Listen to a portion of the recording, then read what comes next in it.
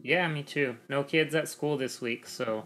Oh, Okay, shit. what's going on? Because I blew They through wi- all my usual school zones this morning. Yeah, they're because of COVID, because they're, I guess, trying to make up for any. I don't know exactly what the reason is. It's COVID stuff, but they went to a year round. So we have 2 weeks off right now, and then in December we'll get 2 weeks off, and then in March we get 2 weeks off. Yeah, I was like, what's happening? Do I work today? Why aren't the kids jamming up this fucking streets? Why am I able to go a full 45 down red Yeah. right now? Okay, that makes sense. I blew through all my usual school zones. I did. I'm not gonna lie.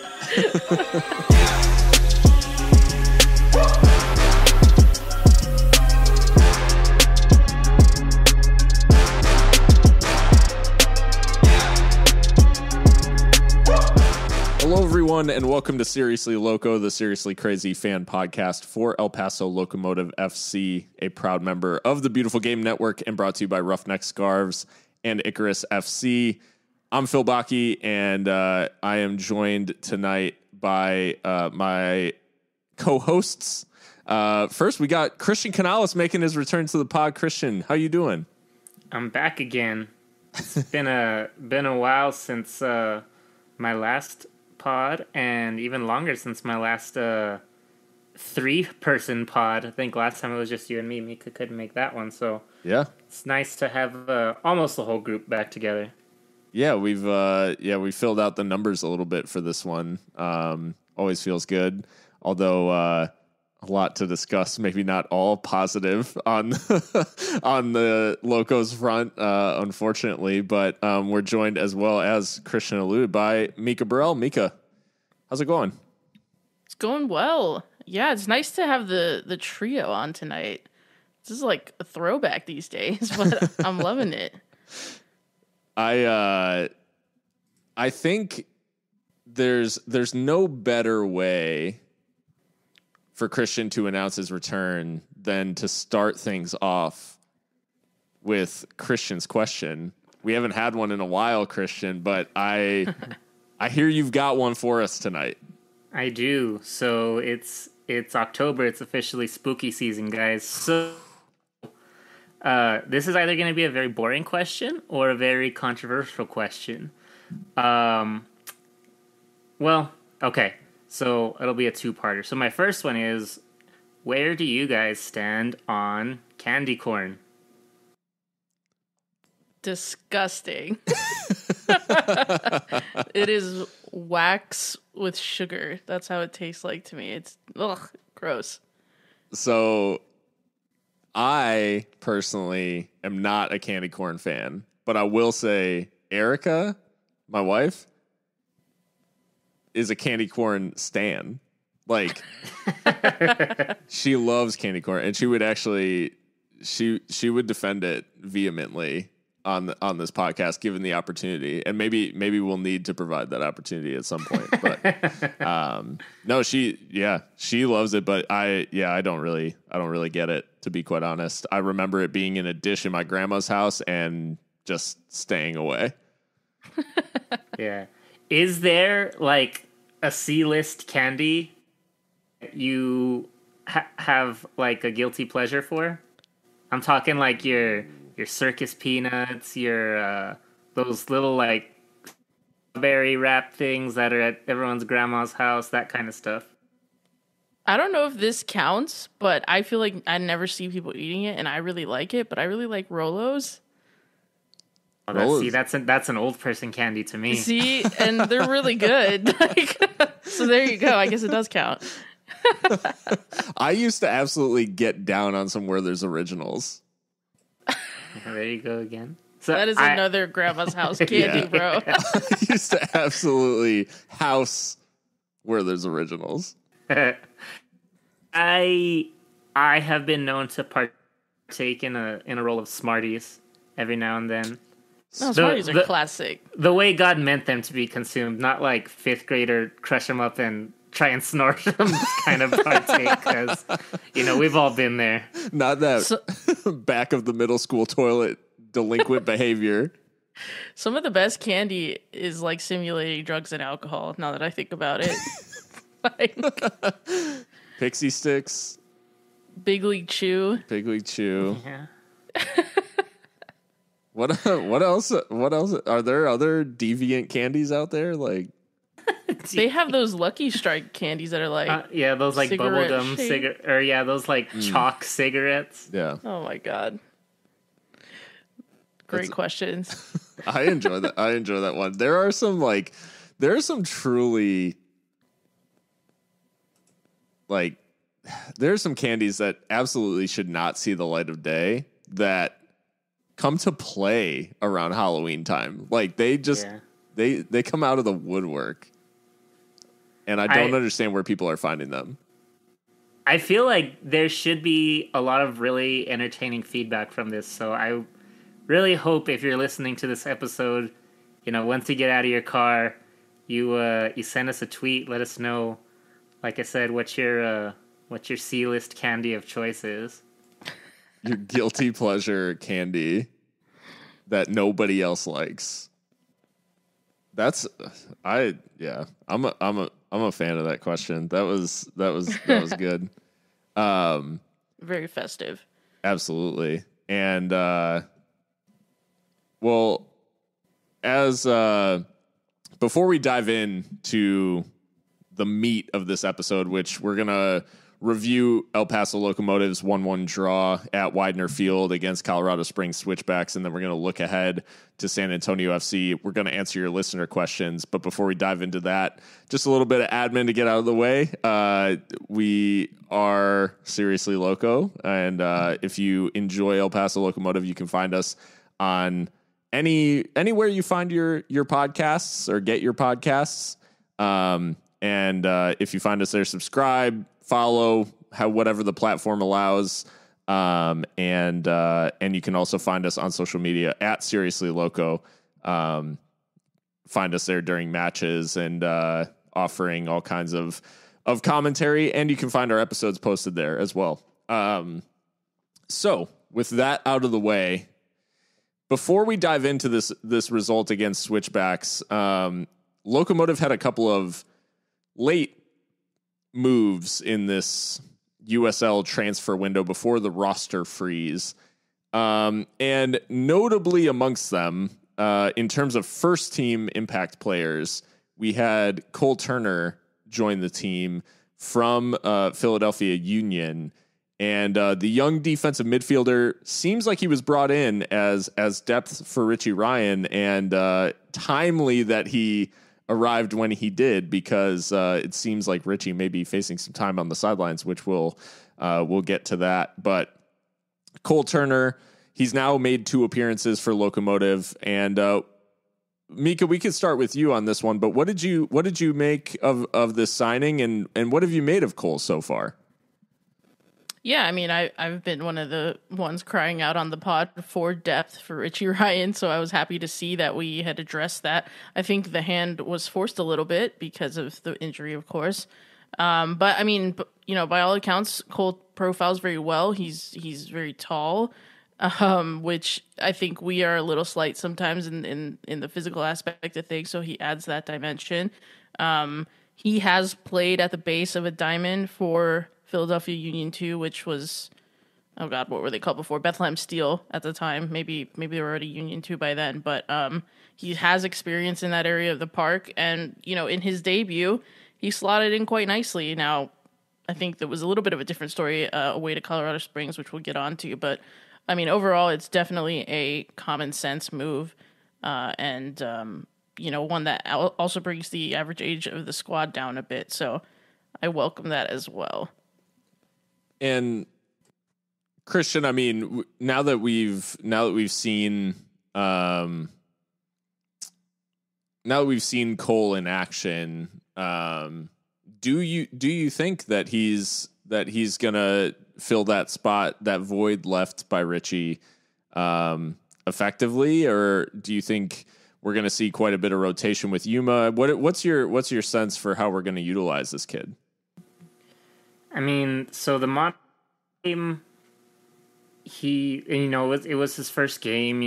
He was just kind of getting his legs under him out there, and then the Switchbacks game was rough for everyone.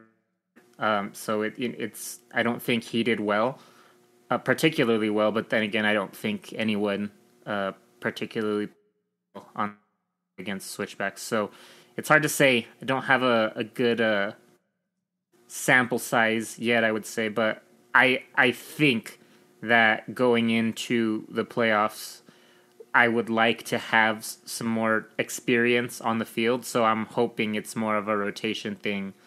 And we see him, I don't know if sparingly is too harsh, but not the majority of the time is what I'll say. Sure. Not the only signing that we made, though, in this window, and the other big signing that we brought in, and I say big, maybe a view towards the future with this one, but Locomotive also signed Brooklyn Raines, a Chicago native who had been playing for the Barcelona Residency Academy, the same program that produced the prolific Diego Luna. This signing, Brooklyn, a little bit of a dynamic midfielder, maybe a free sort of 8, it seemed. What did you guys make of this signing? And has Locomotive opened up a little bit of a pipeline here with the Barca Residency Academy in Arizona? Yeah, it was really exciting to see that we had gotten another player from Barca's Residency Academy in Arizona. Brooklyn is, well known among, the U.S. youth league soccer circles, youth team soccer circles, if you will. I posted that video of him hitting that bike, scoring 2 goals in over 2 games in his first U.S. youth national team appearances, and obviously that's where he really kind of forced himself into the thoughts of many people, looking for the next big thing in American soccer. It's nice to see that we have this connection now, because Luna obviously has paid dividends for us. So if Brooklyn can be even half as impactful, then that's great. He's 16 years old, so I think we do have to temper expectations a little bit in that regard. But it certainly looks like a very exciting player, and has actually, not only has he been part of Barca's Residency Academy, but he's actually trialed at La Masia with the likes of Matthew Hoppe and players like that. So he's seen, even if it wasn't a limited time in a limited space, what a big European club looks like, although they're kind of shambles right now. But I'd hope that means he's got big aspirations, and by joining Locomotive, he'll try to, treat, not that we want to be a stepping stone club necessarily, but it'll be a good springboard for his future, because he sees that he will get to play like Diego Luna has done. So he is in El Paso, but he has not yet featured in a squad. As far I know, he wasn't in the squad at home. So it'll just take a little bit of time to get him bedded in. And again, he's 16, so yeah.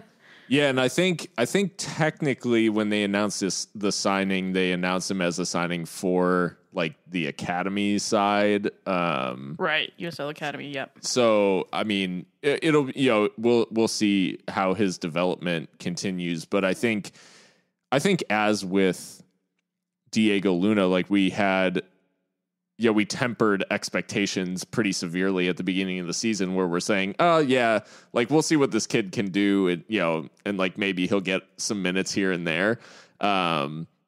Obviously not the case. Like Diego Luna's become one of our best players, and by his own talent, like by his own ability.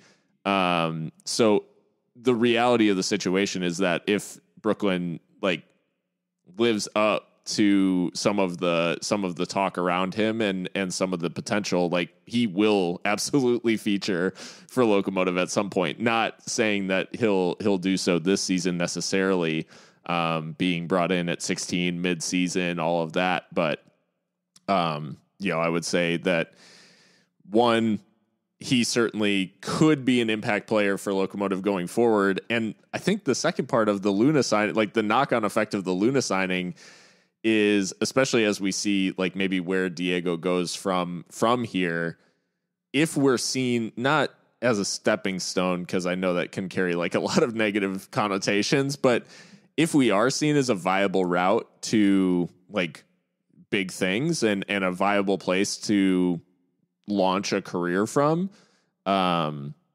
then we could see a lot of moves like this, and maybe the pipeline stays open in terms of these talented youngsters, making their name in El Paso. And I think being associated with a club being associated as a club that gets results and develops young talent, that's just about the best mix that you can get for a USL side. So yeah, I'm excited by the prospect of us, having these sorts of long-term relationships with good youth programs where these players can make an impact in our first team and maybe go on to bigger and better things, with them being so young. But yeah, I think it's an exciting move, and maybe another step in a fruitful relationship with Barca's residency academy. But the optimism, the hope, the look towards the future is all well and good, but we have football to talk about right now. Colorado Springs won, El Paso Locomotive won in Colorado Springs. First and foremost, I want to get just the raw reaction. So Christian, we'll start with you. 1-1 coming out of Widener Field, like probably a result that we would have been fine with going into the game, but a little bit strange in the way that it actually played out. What was your reaction to this result? This season has been a season where, I mean, going into every game, I am expecting, the 3 points. Because, I mean, we're fully capable of getting a win against every team on our schedule. Not that they're all, of equal difficulty, of course. And this would be, of course, one of the harder matches. Strangely, something that I don't think any of us would have predicted at the beginning of the season. But like you said, going at, after just 10 minutes in this match, I was ready to be very happy with a 0-0 draw. Because out of the gates, we were slow, and like I said when we were watching on Saturday, we just looked like children out there playing against grown men. We could not keep the ball. We could barely get the ball, much less keep it. So it was a really, really ugly match. And we were lucky to get the opportunity to take home the 3 points. We were very lucky with that. And then, the run of play kind of evened out, because I think that Colorado was even more unlucky to only go away with 1 point from this match, because they played us off the field. Mika, is that where this, like, despite the draw away from home, normally we'd be fine with it. Is it all just out of how uncharacteristic or like how unlocomotive this match felt? Yeah, I can't really put my finger necessarily on what it was. I certainly don't disagree with anything Christian said there. But this felt like the first time all season, which I suppose we're a little bit spoiled to be saying this in October, but it felt like the first time that we were thoroughly outplayed. Yeah. Every duel was not going our way, every 50-50. Physically, we were really no match for Colorado Springs and a lot of their really, quite pacey players. Haji Berry, you could tell, was fired up, really wanted another one, wanted to equal the scoring record in USL Championship. we were lucky enough to deny him of that at least. But yeah, it was just not a good showing. And I've praised Mark Lowry's side in the past in that when we've rotated, it's very much felt like plug and play where everyone knows the system, and so rotation is not going to be so damning, but it didn't feel like that on this one. We rotated heavily, and it really felt like we were playing a B team. And that's no disrespect to the guys that were on the field. It's just, it's not them. I think it was a bad day at the office, if you will. And I'm sure we'll get into the lineup, but I think that the lineup and the system had a lot to do with it, to be fair. Well, and I mean, we can go ahead and just launch into that. I think, you have brought up a few times recently about the system, about, hey, let's get back to basics. And in this match, it was a pure 4-4-2. It looked like the initial, like the way that we came out, Logan in goal, obviously, but Eder, Boehner, Mishak, Maka across the back four. So no surprises there. But then a flat midfield four, as we've seen more recently from Mark. Diego out on the left. And it was Josue actually out on the right. It was Gomez out on the right.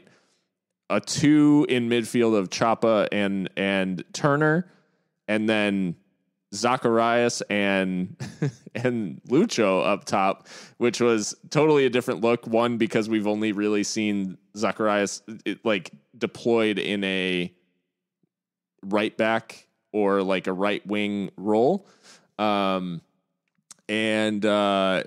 So you've spoken a lot recently, Mika, about the 4-4-2 and the fact that the flat 4-4-2 just seems like it's not really like getting the most out of the players that we have. And in this one in particular, to rotate so heavily and then on top of that play a system that relied so much on the individuals in those positions, like it really felt jarring in how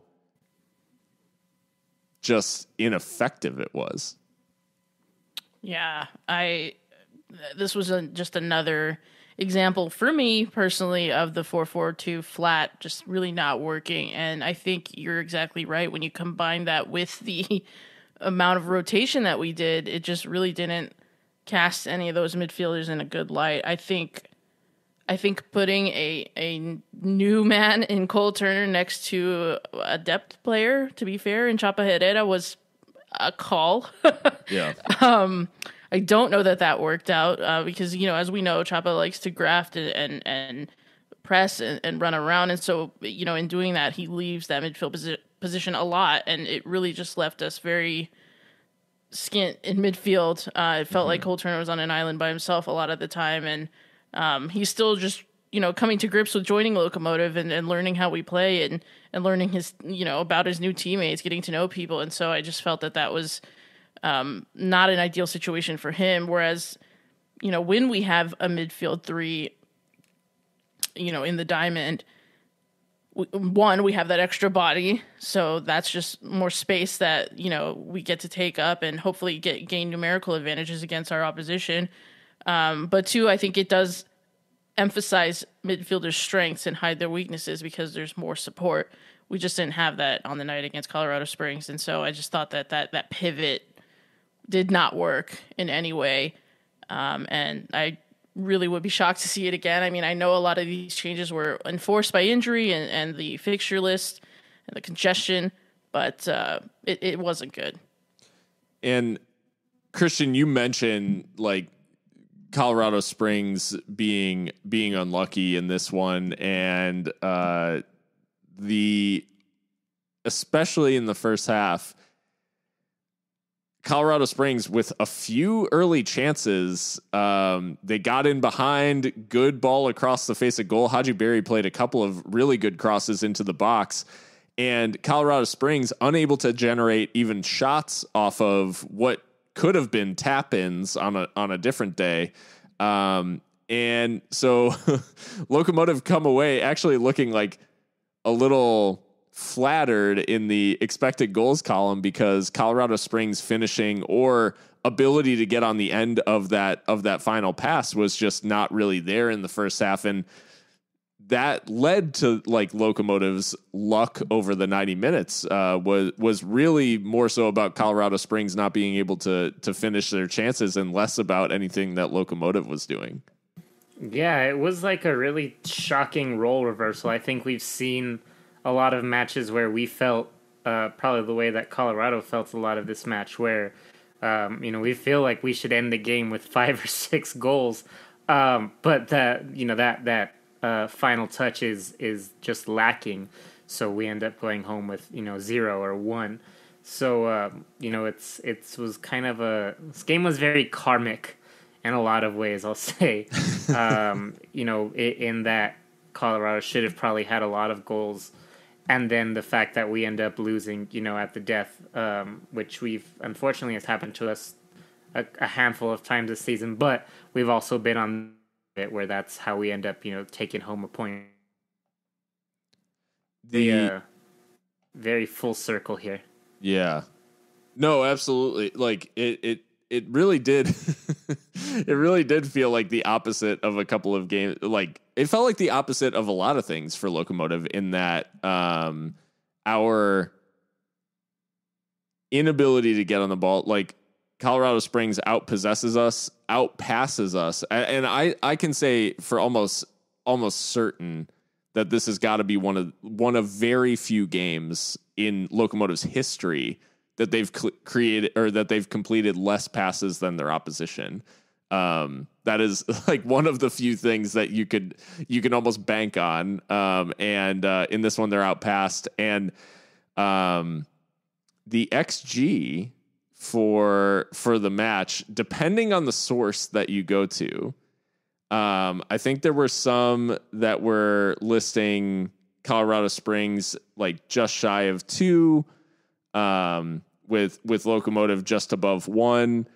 The USL's source that they use had Colorado Springs at a 1.12 or something like that because they weren't generating shots, or actually a 1.06 because they weren't actually generating any shots. Like even the Boehner chance, which would have been like a huge chance if it's Haji Berry taking the shot, ends up not being XG because it's an own goal. And then, so it just shows how XG1 can totally fluctuate depending on the source, but also like it can be completely misleading because expected goals without not taking shots into account, but just taking like chances into account would have been off the charts for Colorado Springs because there were multiple times they were, inside the 6-yard box with a chance to tap in and couldn't get on the end of the cross or whatever. But yeah, like as you guys are saying, it's such a weird game because one, we were genuinely outplayed for the entirety of the 90 minutes, which I don't think a team, and I'm including games from last season. Like I'll include the Phoenix Western Conference Final. Like I don't know that there's a game that I can think about over the last like couple of seasons where we've been genuinely outplayed from start to finish. And I haven't at all felt like hard done by the result. Like there are plenty of instances, as you said, Christian, where it's just been like, we should have, if our finishing was a little bit better or if we were a little bit sharper. This game, it was 100% like we were absolutely lucky to get out of Widener Field with a point. And the fact that we were in a position to almost snatch all 3 would have been straight up. I mean, it would have been highway robbery, like of the highest order if we had made it out of there with 3 points. The good trend, as has been pointed out, though, is Locomotive do put themselves just a few minutes from time in a position to escape with all 3 points. Leandro Carrijo scores another late goal, and the impact subs in recent matches have been making a big impact. We've talked about the Rebellon substitution a couple of games ago, totally changing the match against who was that?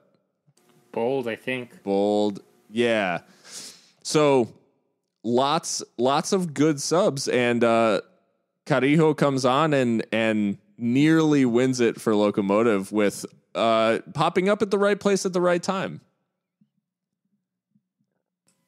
Yeah, it's something has definitely changed in the way that we use our subs, because it used to be that we would wait way too long to make them, but now it seems Mark's found a sweet spot, if you will, where he's willing to change it. And in fact, I think he makes 2 changes here, just right on the hour mark. So, yeah, pleased for Leandro that he was able to contribute. I think there is a little bit of a worrying stat in that this season anytime he's scored, we've only won once.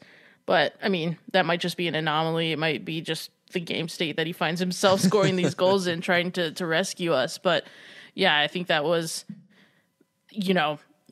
totally against the run of play.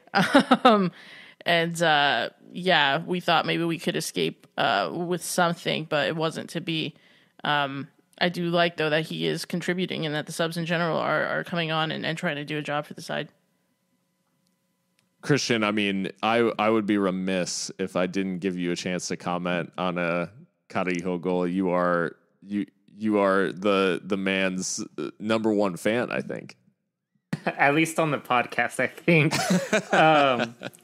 But yeah, I mean, it was exactly the kind of goal that you expect from him at this point. Exactly what we thought he was here to do, and that's just like you said, just be in the right place at the right time. Use that, those decades of experience now to just have a feel and just act instinctively to put yourself in those positions. So it was nothing special. It was really it wasn't even a particularly difficult finish either. Just really was just there and scooped the ball into the net. So, more power to him every time he scores. I think I feel a little more validated because I know that sometimes it can be a little bit frustrating watching him on the field, understandably so, because it does feel like sometimes he doesn't have too much to contribute, but he's there when we've needed him to be. I don't think he's ever had a goal that wasn't significant. He either has either given us got us equal or put us ahead. So he has that ability that je ne sais quoi. I think it's true though, because for all the times that I think we've talked where it's he can offer half an hour here or 45 minutes here type thing. At the end of the day, for a guy to score goals like that, and it seems he scores these. He's always close in, and it's always tap-ins and all that stuff. Being in those positions is a skill in and of itself. Getting into those areas and making those runs and identifying that space, it absolutely, he is drawing on that experience and that just innate ability to sense where is this chance going to fall. And the Locomotive goal comes from old school, whatever, I don't know. I just picture Sam Allardyce screaming, put it in the mixer or whatever.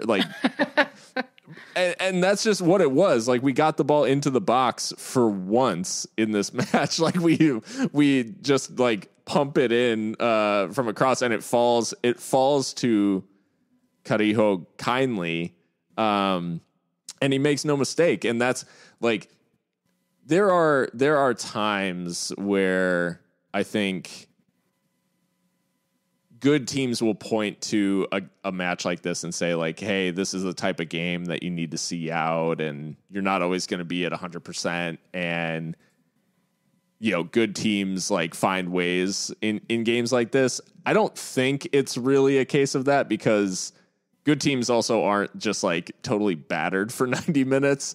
But the reality is we do have these these players who, one, absolutely never say die. Like, they will continue to fight despite the fact that it hasn't been good. And like, that continued belief in this case led to, despite it maybe relying a lot on luck and relying a lot on Colorado Springs not executing to their fullest, we do put ourselves in a position to win this game, regardless of the fact that we were just absolutely dire for the better part of it. And so maybe, I don't know, maybe it is a sign of a good team in the resilience to fight back or to show some fight there. I think I don't think it should have been as maybe lopsided as it ended up being towards Colorado Springs, but the challenge afterwards is Locomotive have about 11 minutes to see out, because I think the goal comes in the 83rd. There ends up being 4 minutes of stoppage time, and a couple minutes into stoppage time, we see what has become a little bit of a recent trend pop up again, which is Locomotive concede a late free kick just outside of the area, and questionable whether it needed to be conceded, like whether it was a necessary foul or not, and not for the first time. So we got a question in this worrying trend from @HJ the third. What do you make of us surrendering these very late goals and ending up with draws? With this now being the third match in recent memory, San Antonio, Austin Bold, and now Switchbacks, who have either equalized or beat us with a late goal. So what do you guys make of this trend of us being on the receiving end of these late goals rather than handing them out ourselves? Yeah, I mean, clearly, as anyone knows, I think it is a skill to manage the game, right? And in this instant, at first, I kind of rationalized it to myself that we didn't really have a lot of our normal leaders on the pitch to kind of, tell people stay focused and this, that, and the third. But against Austin Bold, we had our strong starting 11 and did the same thing. Yeah. So having thought of that, I don't know that I can necessarily blame it on personnel, but I mean, clearly there's something that's not getting across from the manager or the staff, because you have to get it into these guys' heads to close this thing out and manage matches much better than we have been. All of these have come on the road, so I mean, the crowd's against you. I get that. The conditions are not what you're used to, but 3 seasons in with this club, I do expect better, because I mean, we do have a lot of the same core of guys, and we've been pretty stable overall. So I really don't understand why this is now a thing. It's really unfortunate. It's really frustrating. I'm sure it's frustrating for the players too, having grafted all that time, really, especially in this one against Colorado Springs, just being run ragged, and finally you get a bit of hope with the Carijo goal, and to just squander it like that is just silly. I don't know what needs to change, but something in the messaging I think is not getting across, because we're doing this regardless of who's on the pitch. And yeah, Christian, this means no away wins since July now, and a few in a row. What do you make of this trend of us conceding late on the road? Yeah, I'm going to say something that might be a little bit, it might touch a few nerves, because it's not a criticism that we make often on this show. But at this point, in the season, We went through September with, 2 wins and 3 draws. And then this first one in October. So this point in the season is not when you want this to be happening. Especially when you were in the and we were basically since before San Antonio. After that San Antonio loss, things have seemed to be going a little bit downhill. We were before that San Antonio match. We were at a point where it was very much a possibility to take home. I don't know what the trophy is called for when you have the best league. I know there's a shield or a cup or something. But having that best record in the league. And it's not something that's impossible at this point, but if that was the end goal, we've certainly put ourselves in a position where it's been made that much more difficult. And as a fan, for this to be happening again, because I think this happened year one also, is we get to this last part of the season and we start kind of falling off a little bit, and it's frustrating because we want to be those giants in the USL, the Louisville, the Phoenix. But as rough a season as Phoenix has had, it's grind time right now, and they want that home field advantage in the playoffs. And if you ask me, they're going to get it. It's frustrating, but I think that we are not mentally. It doesn't look like we're in a position to dominate this end of the season, and we're fortunate that we did as well as we did in the beginning, where our top of the table position is not necessarily threatened at this point. Secure, we definitely haven't clinched yet, but we can be a little bit comfortable. But that being said, I don't think the team to feel comfortable with where we're at right now, and I backtracked a little bit from where I started with this, and that I think that, like Mika said, this doesn't seem to be a player issue. Some questions have to be asked of Mark and the staff.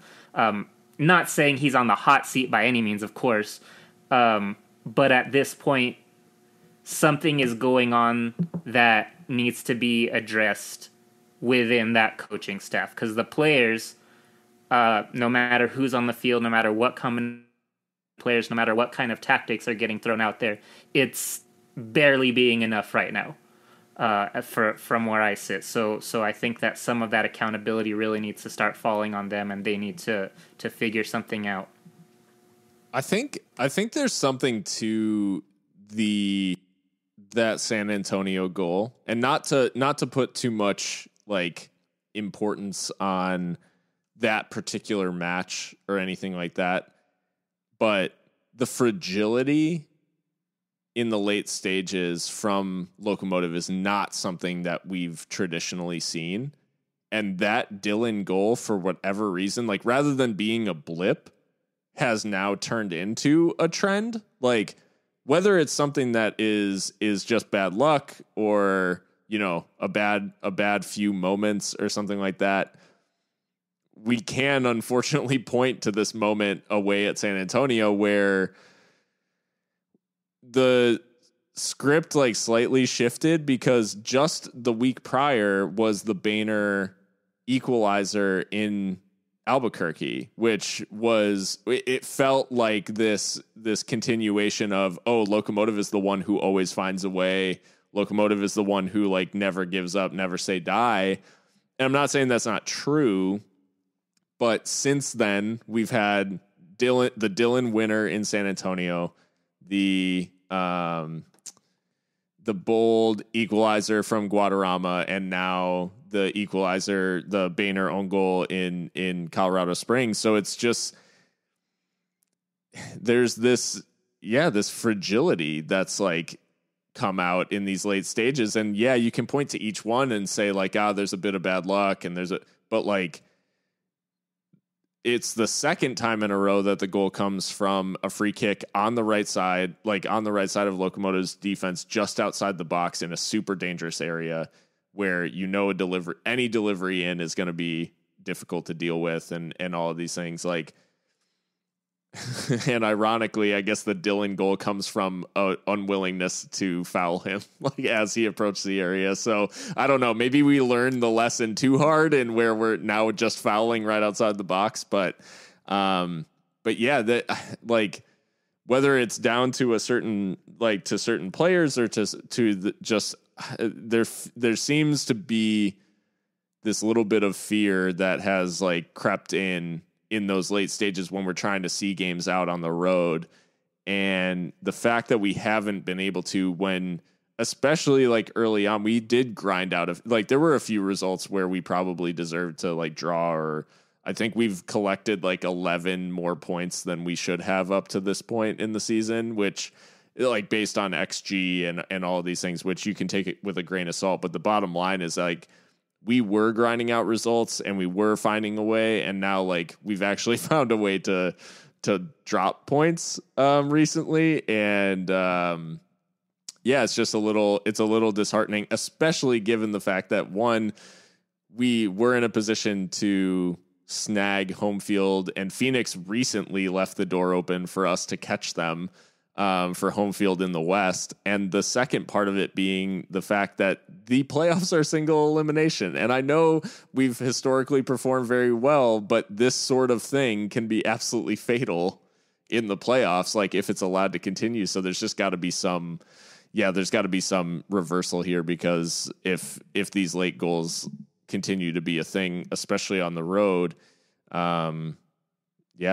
not only will we not be playing with home field advantage in the playoffs, but we may be trying to defend a lead in the playoffs on the road somewhere, and hopefully we're able to do so. But yeah, it's a weird spot because we just haven't seen this sort of thing from Locomotive since the very beginnings of season 1.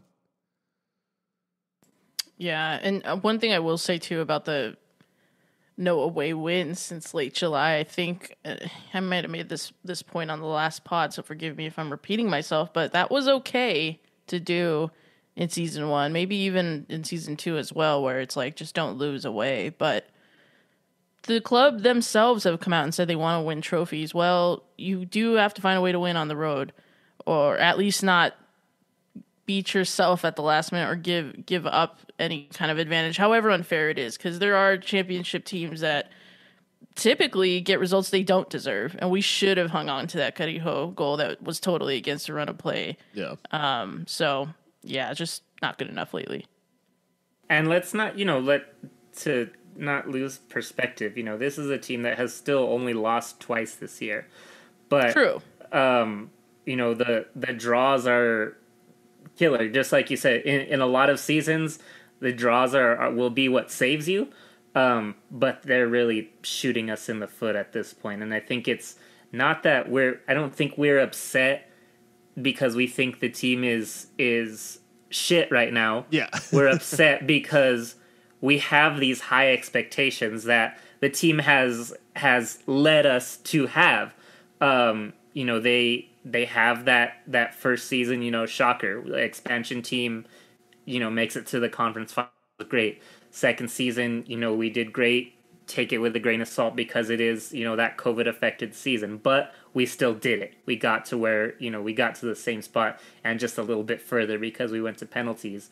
And, the team comes out in this third season with this swagger, and not that there's anything wrong with it. I quite enjoy it, but you can't do this. You can't be season 1, season 2 Locomotive if you come out of the gates wanting to be, USL Titans Locomotive. It's the dissonance that is frustrating for me. Is we have this talk, and beginning of the season fantastic, but just lately it seems like it's going downhill, and I think we just get a little worried and anxious because we've heard this before already, and I don't want to go through it again.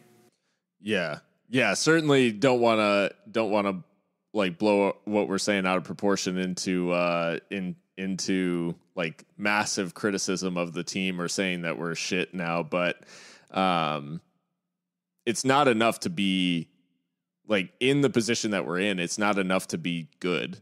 it like, 2 losses would be fine, but the 9 draws, like that's where like turning just a handful of those into wins. And you're talking about the difference between, a Western Conference final being played in El Paso or, even the USL final being played in El Paso, and not, and potentially having to go to a Phoenix or having to face, a higher seeded team out of the Pacific or whatever. And the reality is that Lokomotiv are 100% still in control of their destiny, but that grip gets looser each of these results that come to pass. And as each performance like passes, we just hope that we're going to arrest that form and hope that we're going to turn things around. And all it may take is, one result or one performance to maybe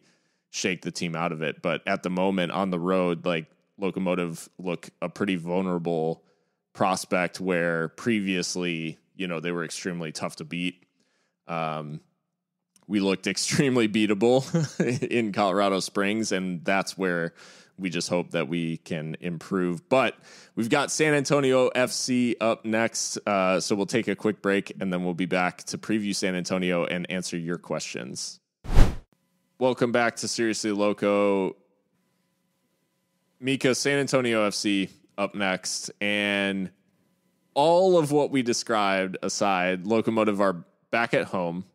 It's a Wednesday night, as we're going to face every Wednesday night at the Swap. Whatever, it's our fate for the rest of the season is to play these midweek games at home. But we've got San Antonio, and aside from the form and wanting to get back to winning ways, we also have the small matter of the Copa Tejas, and Lokomotiv can clinch it with a win or a draw, I think, against San Antonio. Yeah, like we tried to tell ourselves and tried to cope. That's why we allowed the equalizer in Austin so we could celebrate it at home with the fans. Yeah, it's going to be a big occasion. I definitely encourage anyone listening to this to make it out to Southwest University Park and stay tuned to Seriously Loco's Twitter because we will have tickets available for the match. Yes. So keep your eyes on that. But yeah, this is a huge occasion for the club. Our chance to get our hands on our very first piece of silverware. And, it's a fan-owned trophy, fan-sponsored trophy, but it means a lot to the fans. And to be the best in Texas is certainly an honor that we'll be happy to have. The Copa Tejas will be in the building. We can't confirm. And there will, I think, be an opportunity for fans to take pictures with the trophy. So, it's going to be a whole thing, guys. I mean, it's going to be a real party. And I do rate our chances of finally clinching and winning Copa Tejas at home. Granted, San Antonio FC have been quite good recently in their past 5 games. Only 1 loss to New Mexico United. But really good form otherwise. Very stingy defense. They've only allowed 2 goals. 2 goals in 5 matches. So, it's going to be really a tactical battle. And we've seen previously that San Antonio has given us fits just this season. So it's a very even matchup in the recent past. And I'm personally looking forward to it because the Swap is our refuge. As much as it is a fortress as well, it's also our refuge. And I'm hoping we just bounce back from what was really a lackluster performance up in Colorado Springs. Obviously, not only a chance to win Copa Tejas and claim some silverware, but Christian, also an opportunity with a win to clinch their spot in the playoffs, and not that that's not that we're totally wrapped around the axle about whether or not we'll qualify for the playoffs because we have a pretty sizable lead there, but the peace of mind that some of these teams are experiencing, Phoenix in, Louisville in, As a division leader, Locomotive just looking to punch their ticket and kind of put this any sort of concerns around being caught or some catastrophe happening out of the mind. No, yeah, I totally agree. I think that when you're in, again, I feel maybe we're being dramatic about the state that the team is in right now, but I'm gonna say when you're in a bit of a rut, I think that those small accomplishments, just those boxes that you're checking off, like maybe like if you're a list person, you have lists for everything, and just the satisfaction of checking that box off is just what you need to just divert that attention and energy towards the next goal. So yeah, I think that's, if we can kill two birds with one stone and just, finish the Copa Tejas conversation and the, playoffs, making the playoffs conversation tonight, it'll be great. And I think that it can be very poetic, I think, they're able to have a good solid game against San Antonio, because as we were saying, just a few minutes ago, this kind of slump that we've come to find ourselves in could be attributed to that last second loss against San Antonio. So if we're able to kind of get this rejuvenation and revival against the same team, I think that there's a little bit of a storyline to that as well that would be entertaining for fans, and depending on what kind of player you are, if you read into that kind of stuff. San Antonio, having started extremely slow, as we know, find themselves in third, and they have opened up a little bit of a gap despite their recent loss to New Mexico United. They have a little bit of a gap, maybe a chance to for them. They're seeing it to make themselves their playoff picture a little bit more secure. Since that 1-0 loss to New Mexico, Chris Wehan scored that late goal for New Mexico to get the win in San Antonio. But San Antonio last time out went away to Oklahoma City Energy and got a 1-0 win courtesy of a Marcus Epps goal. San Antonio's form, Mika, since our last game has been better than at the start of the season, but certainly not like blowing anybody away. What do you make of San Antonio coming into this one? Decent form, but do we think that San Antonio will be able to break their recent issues when they come to the swap, or do you think Locomotive are going to be able to assert themselves? Yeah, I mean, given the starting lineup that we fielded against Colorado Springs, I'm expecting that our lineup for this match will be a lot stronger. And, couple that with being at home, I do think we'll be able to assert ourselves a little bit more and try to control the game and try to put it away early if we can, and get that trophy. Yeah, and the thing with San Antonio too, that I compliment them on their defense and not allowing a lot of goals, but they're not really scoring like boatloads either. So I think that kind of plays into our favor, and we can manage that. They've been playing a lot more spread out, so they have that kind of advantage, if you will, because their past 3 games they've had a week in between, whereas we've kind of been really just grinding it out. And sometimes, we joke on here that it's probably better for us, but they do have the benefit of a little bit of rest. But for this one, they'll have just played on Sunday as well. So we'll see how it goes, but I do rate us for this one. Well, we have to make predictions. We got to get back in the pick'em lane. So Christian, do you want to start off our pick'em segment? Yeah, let's do it. It's been a while since recap, but it looks like not too much has maybe changed as far as the standings go. Everyone's scored a few points since we last talked about it. Austin, through virtue of missing a few picks and just poor form compared to last season, finds himself at the bottom of the table with 11. just 11 points through 4 matches. So very good season for him. Mika finds herself in third with 15.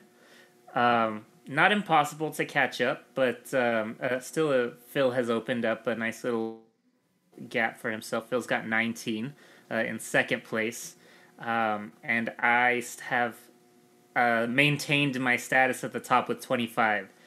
So 6 points between first and second, 4 points between third and second, and 4 points between third.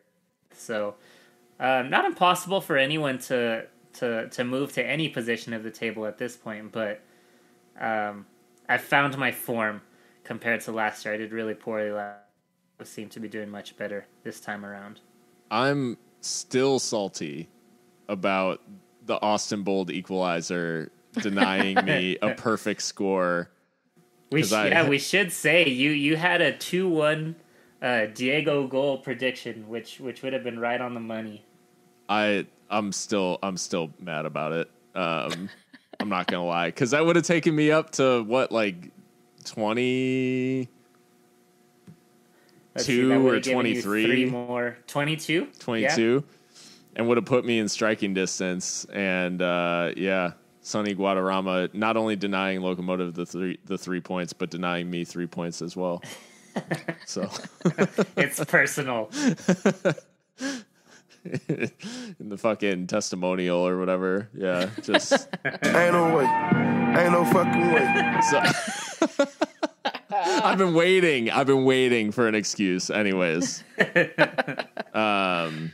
So, well, with that being said, I guess Mika would you be the first to make your picks for the San Antonio match, the potential playoff and Copa Tejas clincher? Yeah, so I do think we will win. I just, for some reason, I rate us to bounce back. I'm going to go 2-1, though. Y'all know I've been like hating on us with getting clean sheets and stuff, so I'm going to keep that going. You haven't been wrong in that department, like, to be fair. Yeah, I'm going to go 2-1, and I will have Lucho getting a cheeky goal against his former side. He does love a goal against. Yeah. Yeah. And to win a trophy, yeah. I like it. So I do actually think we stand a good chance to keep a clean sheet at home. I'm gonna go for a 2-0. Bouncing back with a nice little clean sheet, and we're talking classic Loco, like maybe a goal like in like the 65th, and then 90 plus 2, like icing it. Just old school swap performance. Nothing in the first half, and then 2 in the second. I will say, and maybe this is so the one player who I actually meant to like give more credit after this last game in Colorado Springs, who I will pick as my way of showing appreciation for his performance, was Josue Aron Gomez. I thought that of the players like who were like, a lot of our attackers were super marginalized, and I think we talked about obviously some of the challenges of the system. To me, Gomez was the only one who, when the ball went out to him to relieve pressure or to maintain possession or anything, he was the only one that the ball was sticking to. And that's with some, absolutely brilliant controllers of the ball. Basically, like, Gomez was the only one that could relieve any sort of pressure or was like able to I don't know, basically like get us out of trouble at all. And I know it's his substitution that ultimately leads to the goal because Carijo comes on, but I do think Gomez maybe playing in the old system, I think he gets some good chances and puts one away. I think he's in decent form on that front. So I'll say Gomez 2-0. Okay. Like I said, I think a mirroring of our last encounter with San Antonio is in the cards here. So I'm going to go with a 2-1, a Locomotive win. My heart wants to say, because of that same storyline that I'm looking for, that Velasquez will score because he was the lone goal scorer last time around. But being that he was not selected in Colorado, I feel maybe there's something there. Maybe we won't see him tomorrow. Is it tomorrow? No, on Wednesday. Maybe we won't see him on Wednesday, so I'm going to be forced to say probably Diego. I'm going to say 2-1 with a Diego goal.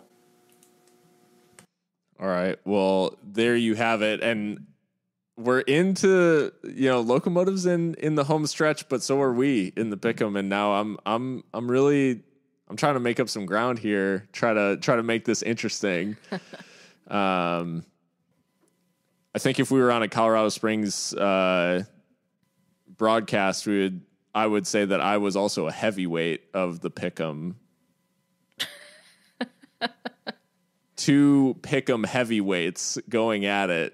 Christian with a sizable lead, but never mind that. Anyway, that's neither here nor there. So that is looking ahead to San Antonio. I'm excited for this one. It should be a great match.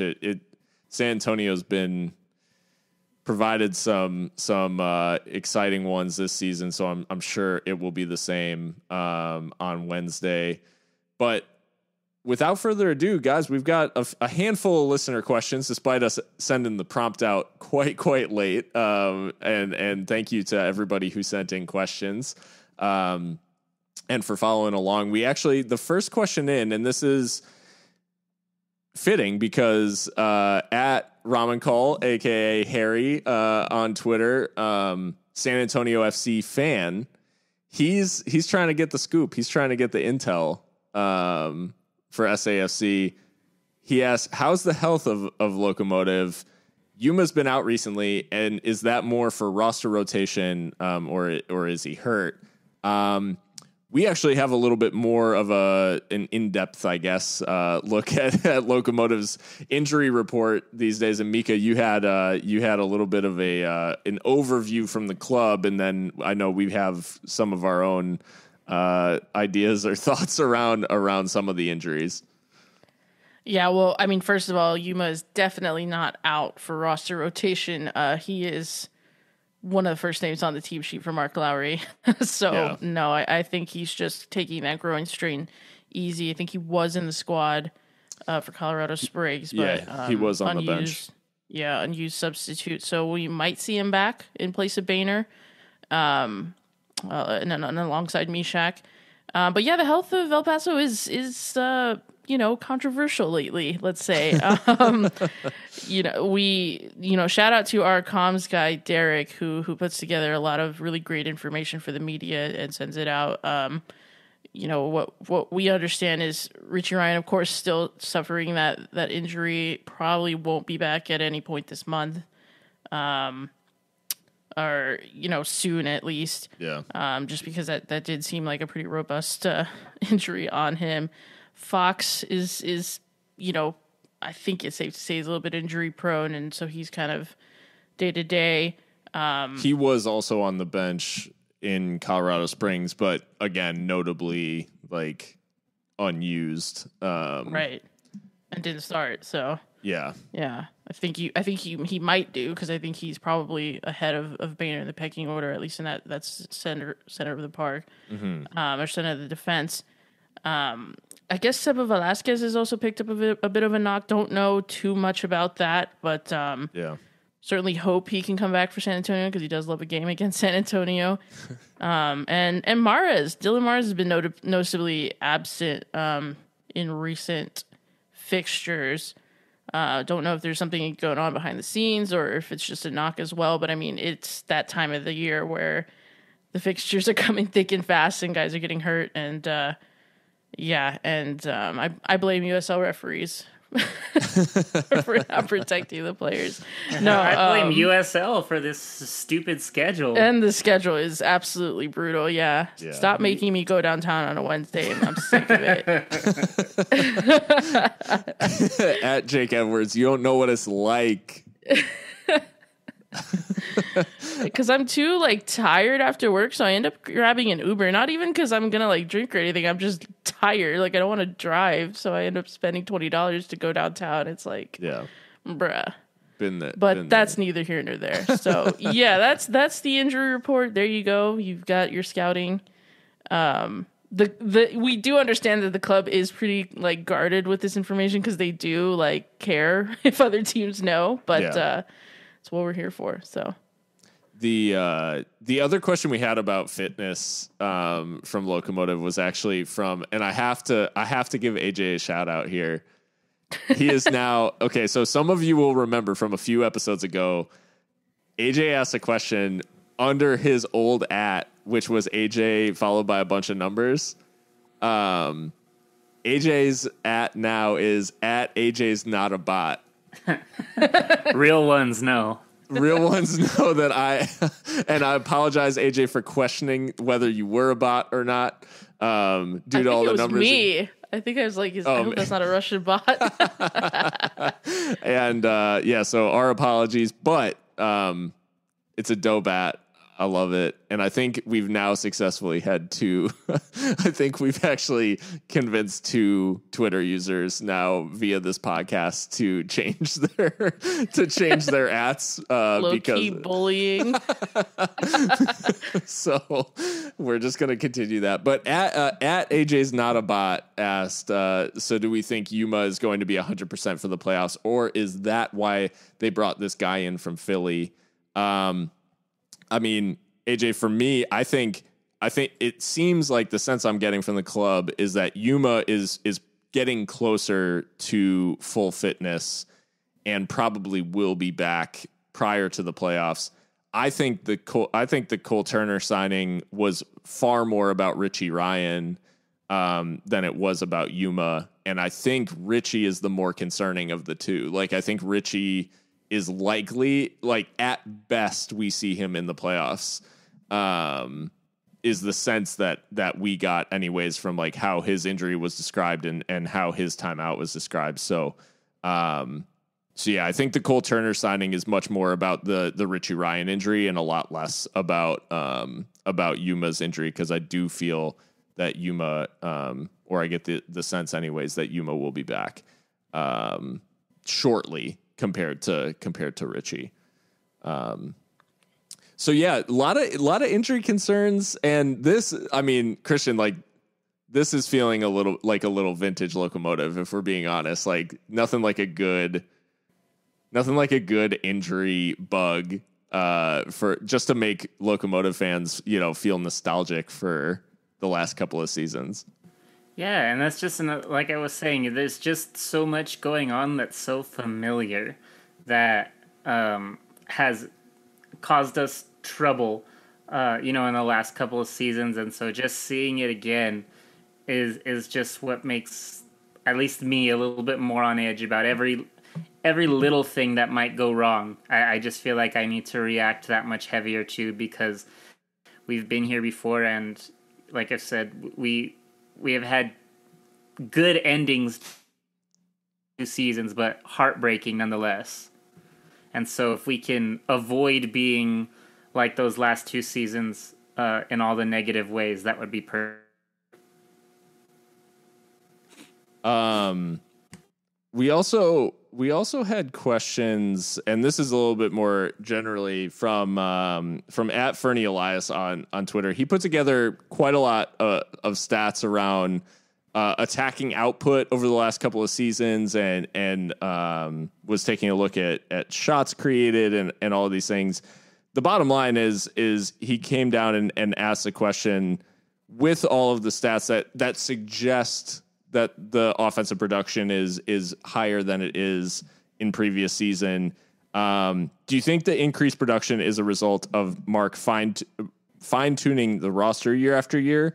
And if we were to keep growing such production, can or will it affect the heavy possession style that we play?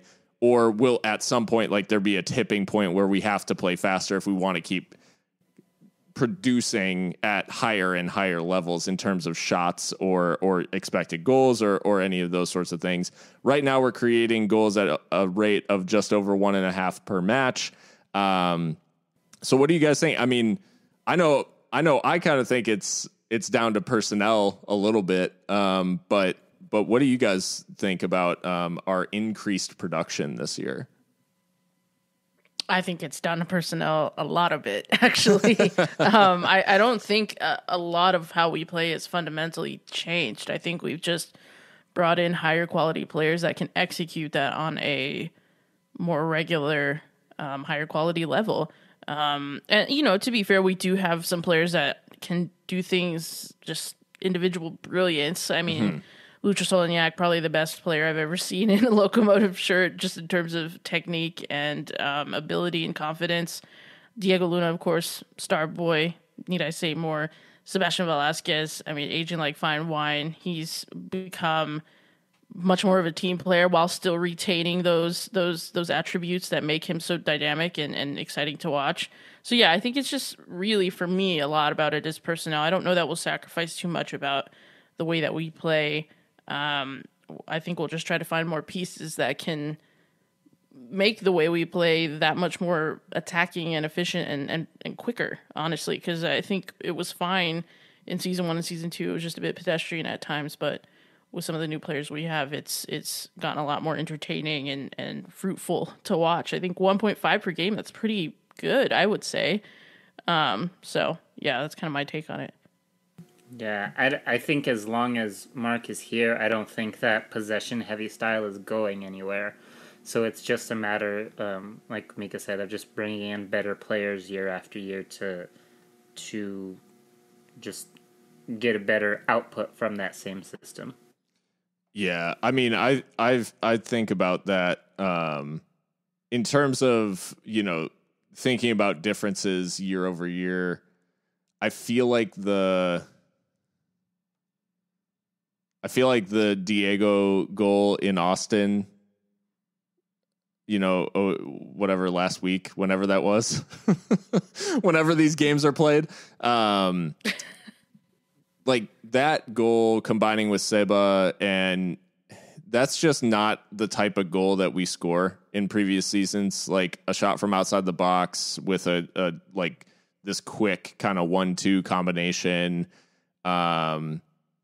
first time shot from distance, all that stuff. It's just not the type of goal that we score previously. And I think like that is indicative of the quality level being raised, at each position, and ultimately that leading to a lower percentage strike going in, where previously, I mean, we just didn't score that much from outside of like the 6-yard box practically. Like we scored a lot of really high percentage goals, which is good because we were creating them, but they're very hard to create consistently. So yeah, I think it's just indicative of the fact that we have players who are capable of converting lower percentage chances because they're just really good.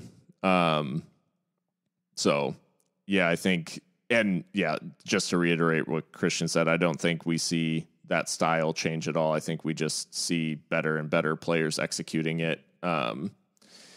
So that brings us, speaking of Diego Luna, that brings us to the final question of the night from Eric Bauer at eBau27 on Twitter. He said, we all know that Luna will move on eventually, which, debatable. We'll see. Locomotive legend for life. If you could decide which European league he would go to, which one would you pick and why?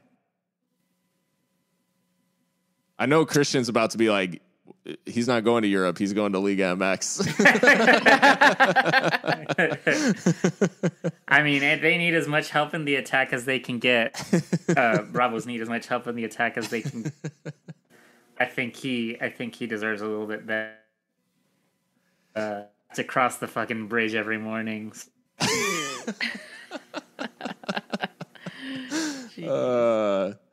I'm interested though, Christian. Do you have a shout like where in Europe you might want to see him play now that because you've really come on in leaps and bounds in your European football knowledge over the years? Yeah, a little bit. I was gonna say I think Italy would be a nice shot. I think that there have been some. I think the Americans that have gone there have gone well. You have McKennie. I'm missing one. Lucio. No, yeah. And so I think I don't follow Serie A very closely, but I do follow now because I am partial to the Mexicans and Lozano does well for himself there. So Zielinski does a pretty good job over there, but I think that I'd like to see him from one shade of blue to another. At Napoli, wow. Diego Maradona Luna. Hey, at Napoli, and he's got like the Maradona hair. He fits the mold. I love that shout. Mika, what do you think? Well, yeah, Serie A is a great shout just because I think, it's a myth that in Italy they still play Catenaccio. It's actually the highest scoring league on average in the top 5. And so creative players can really do a lot of damage in Italy. I like that. I think that with Luna's technical grounding in the game and his heritage as a Barca residency academy product, I think a natural step for him would be, a step for him somewhere down his career, maybe not from us, but would be La Liga. It's a bit slower. It's almost kind of like USL Championship in a way. I mean, slower, tactical. I think with the footballing education that he has, he would fit in a number of sides there. Obviously, he's an attacking midfielder that can also put in a shift defensively and is central to a lot of what his team does. And we see a lot of that in La Liga, where the number 10 is so pivotal. I don't know, Nabil Fekir or Pedri to a certain extent. Players like that. I think he could definitely be that guy for a Spanish side.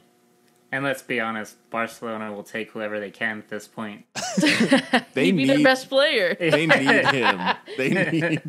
Thank God they haven't come for him yet. Oh my God, right? Diego Luna. They have an option on him. Diego Luna, Ansu Fati, just take over the world. I actually if he went to La Liga, I would say Sociedad, but that's just why La Real?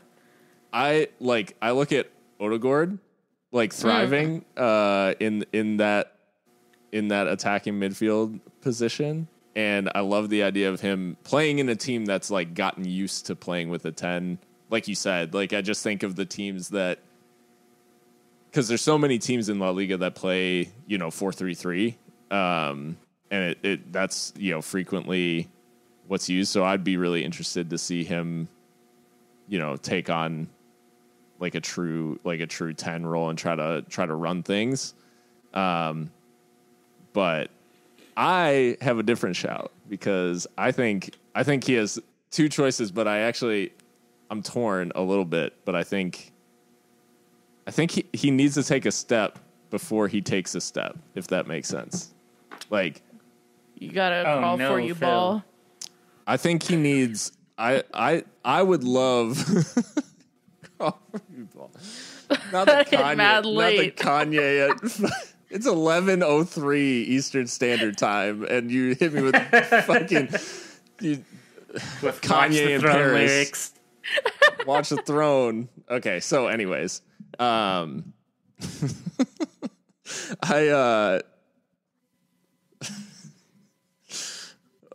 man, now I'm picturing Diego Luna playing for PSG, and that's I was gonna say, like,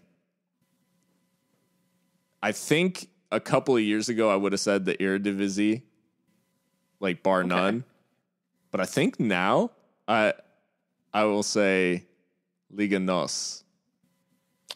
Ooh. Go to a little stop off in Portugal before he heads off to La Liga. Like, get onto the Iberian Peninsula, but with a stop at Porto or Benfica. Maybe even Sporting. I'm not ruling it out, but I love the idea of him like getting a chance to, I mean, play in a league where he's gonna be like a choice. You know, I think it's just easy for guys to get lost, especially coming from USL. Like, it could be easy for someone to get lost in a system. So the idea of, I just want, like, wherever he goes, I want him to stay a focal point so that, you know, he remains at the forefront of minds. Because I think like the way that things have played out so far, regardless of what takes place in Diego Luna's career from here on out, like the bottom line is he's made an impact at Lokomotiv, and we will all now follow like wherever he goes. Like, I'm not saying that we'll root for those teams, but we will absolutely like follow his career because it started here professionally, like in earnest. It began at Lokomotiv. So, I think we all just feel a little bit of ownership of, like, you know, Luna going and succeeding somewhere. I think we all feel like a little shared responsibility and want to see him do well wherever he goes.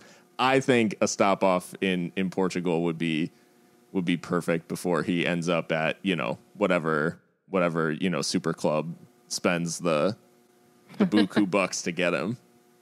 And that's actually not that's like unrealistic, because Burano went from USL Championship to Liga NOS to Paços de Ferreira. Yeah.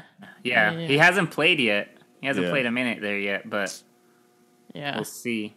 And that'll force you guys to keep a closer eye at league on your other pod. I feel like they tend to fall by the wayside. I know. Because it's not easy to watch Portuguese football like that. I don't know where they play it. I don't know. I'll have to look into it. There is like a legit. Fubo. Is it? Okay. There is a legit Fubo. Like three-way title race shaping up in Liga NOS as well. Like, obviously super early, but Benfica, Sporting, and Porto are all separated by 1 point. So. Your Sociedad shout wasn't bad. They've obviously got eyes on USL because that's where the kid from Louisville's going too. Oh, that's right. Maybe that's why I had that thought. I don't know. Maybe subconsciously. Yeah. That's actually really cool. So they've got eyes on the USL, obviously. That is kind of crazy. I do think, like, with you were talking the other day about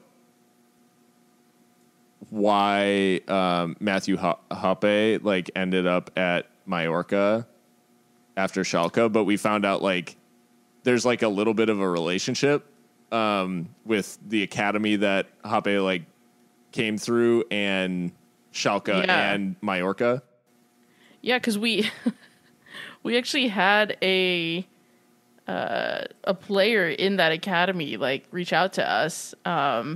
He plays in the Schalke Novia Residential Academy, and I was like looking into this, and it's a thing, like Schalke and Mallorca, and I think Eintracht Frankfurt are going to sign up soon as well with this like academy system where they all kind of share resources and bring American players over to those academies to just really immerse themselves in what a European, you know, academy is all about.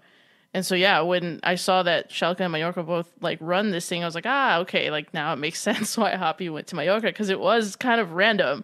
Yeah. So maybe that's a pipeline for young Diego. Yeah, Diego to to Mallorca. That's not the worst place in the world to ply your trade. I mean, right? Mallorca is beautiful. Vacation destination for everybody else, but no. Well, thanks to everyone who sent in questions, and we do this pretty much every time we record, where we'll send out a tweet and ask for questions. So if you didn't get on this one, like, just keep an eye out for us to tweet a questions tweet when we're recording. You can have your question discussed on the pod. But yeah, thanks to everyone who sent those in. And that does bring us to the end of the episode. If you've enjoyed it, please subscribe, follow, whatever on your podcast platform of choice, and give us a follow on Twitter at Seriously Loco. Keep an eye out this week or tomorrow for a giveaway from the Seriously Loco Twitter, 4 tickets to what is hopefully a decisive match in the Copa Tejas and Playoff races for Locomotive. So keep an eye out for any rules around that giveaway. And aside from that, hopefully Locomotive getting a big result on a Wednesday night against San Antonio. We'll be tuned in, and Seriously Loco will be represented in the ground.